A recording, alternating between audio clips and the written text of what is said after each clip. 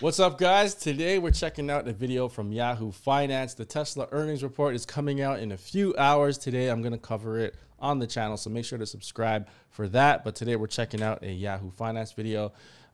Tesla earnings. Here are 3 things to watch. So let's check it out together.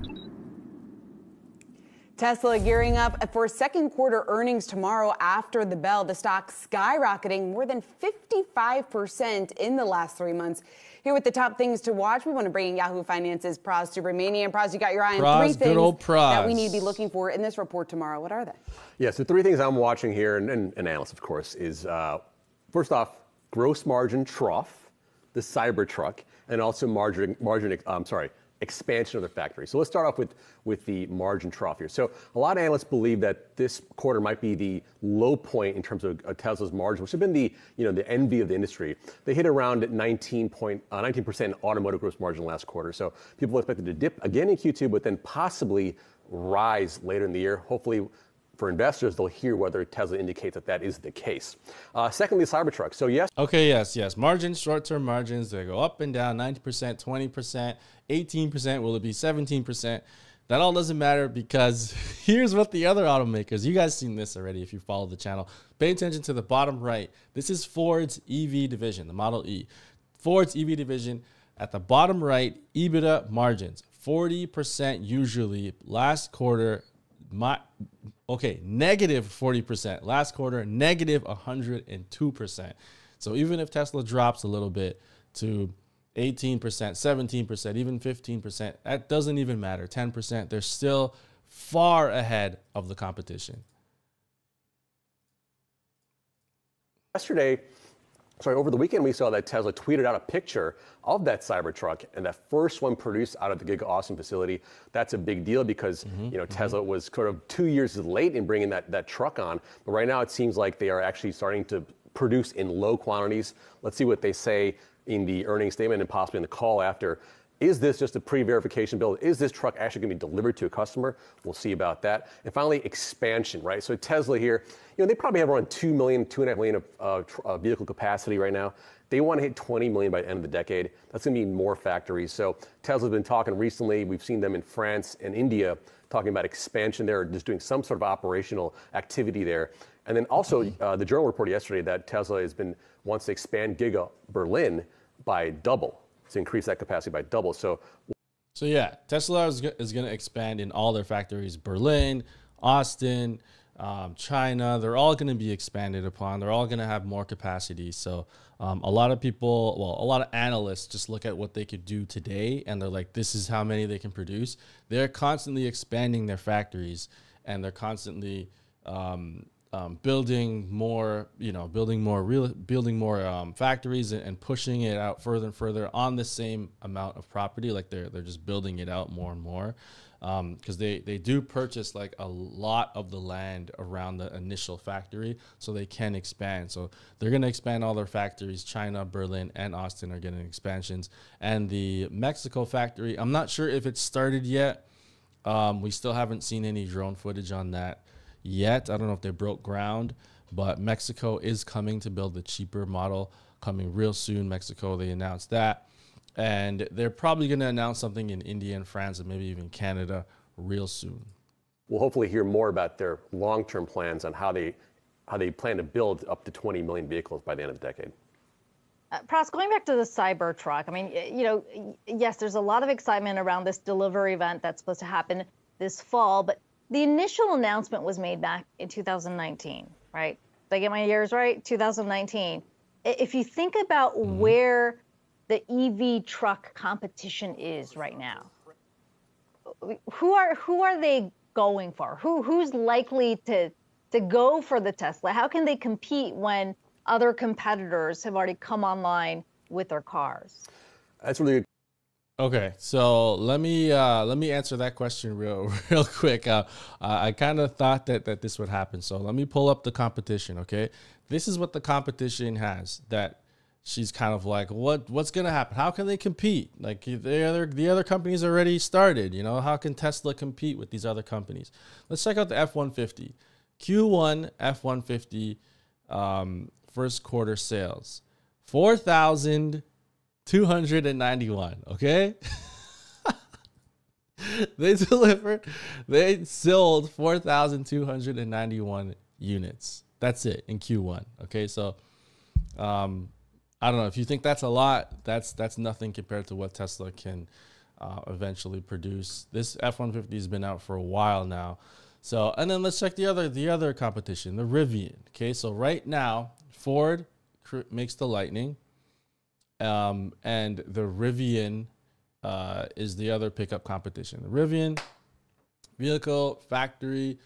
So the factory gate. Let's see the delivery: 7,946. And as you know, Rivian's been out for a while. They lose money on every sale. So this is the competition. This is what Tesla has to catch up to. I think Tesla is going to destroy these numbers real quick. In the next like 6 months to a year, they're going to destroy these. They'll be making these in a week or a day, these numbers. So Ford F-150, and they lose, remember, they're negative 100% on each sale, and they just lowered the price of the F-150, so that's gonna go even lower.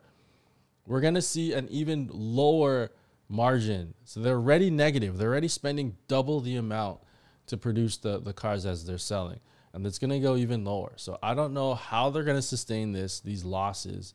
We'll see. They're gonna have to ramp production to try to get out of this. They said by 2025 they should be profitable, but it's going to be tough. So this is the competition, lady. This is what that's what Tesla has to compete with, and those numbers are minuscule. They're tiny. Those numbers are tiny. The Cybertruck kind of occupies its own space in between the F-150 Lightning, which is a work truck, and something of an adventure truck, mostly a work truck type of everyday kind of vehicle, and then the Rivian, which is purely, in my opinion, hardcore adventure people going out, overlanding, camping, all that stuff that coastal types of people will do. I think that Cybertruck occupies that middle ground where it can actually be used for both work truck type of activities, but also lifestyle and sort of the adventure travel set there. I think that's where the Tesla kind of Cybertruck occupies that space. And we saw Ford sort of reacting here maybe to the news that Tesla was bringing out this Cybertruck in possibly limited fashion this quarter with those deep price cuts of the F-150 Lightning just yesterday. I'm not saying that's because of that, but it could be. It's not coincidental that both of these things happened in the last 2 days. Yeah, the competition certainly is heating up in the electric pickup space. I'm with Akiko, though. I don't know who the heck is going to be buying this Cybertruck. I'm not sold. I feel like the design is just way too futuristic for me, but we'll see. There's always people out there that are willing to buy these things. All right, Supermanian, thanks. How do these people not know this? Like, they cover this stock, right? This is their job. They cover a ton of different stocks, but how do you not know that there's 1.5 million reservations? You know, like, when they give their opinions on, like, I don't know who's going to buy this. Like, they're not going to sell. No one's going to buy this. There's 1.5 million reservations. You can look it up with a simple Google search. How many people are interested in the Tesla Cybertruck? And it'll pop right up. Praz is there. He knows.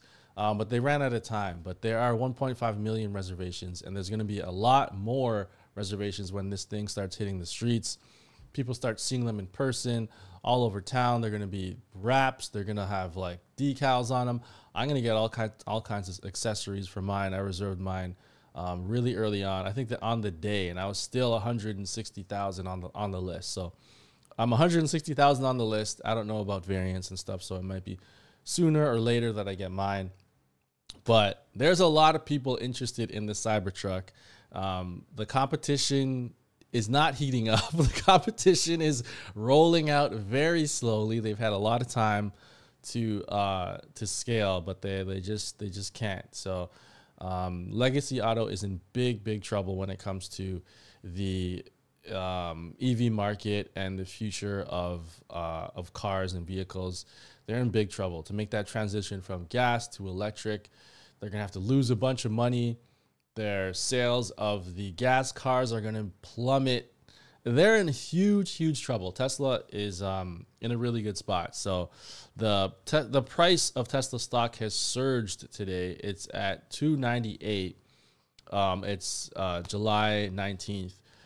In the 11 o'clock in the morning. So 298 297 prior to the earnings call that's coming up in a few hours from now. So subscribe to the channel if you haven't. Please, guys, sub to the channel. These are my numbers here. We have 130 subscribers. Views are going up, which is great, but a lot of you guys are not subbed.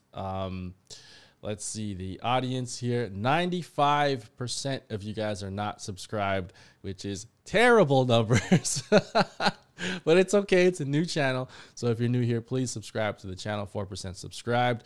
And here's something interesting. 100% male audience. So guys, please subscribe to the channel and check out the age groups here. I found this interesting. I don't know if you guys will too. So the age of everyone watching is basically like 34 and up. So we got 65 plus, we got 55 plus, 45, 35 plus. We got no one under 24 years old watching. We got all older audience. You guys are my age. So please subscribe to the channel. That's very interesting numbers. I've never seen that before. I have a lot of YouTube channels that I've never seen that in my life. So that's pretty interesting. So please subscribe to the channel. Let's hit 1,000 subscribers. Stay tuned. Watch the next video because I'm going to keep dropping videos all day. So stay tuned and subscribe.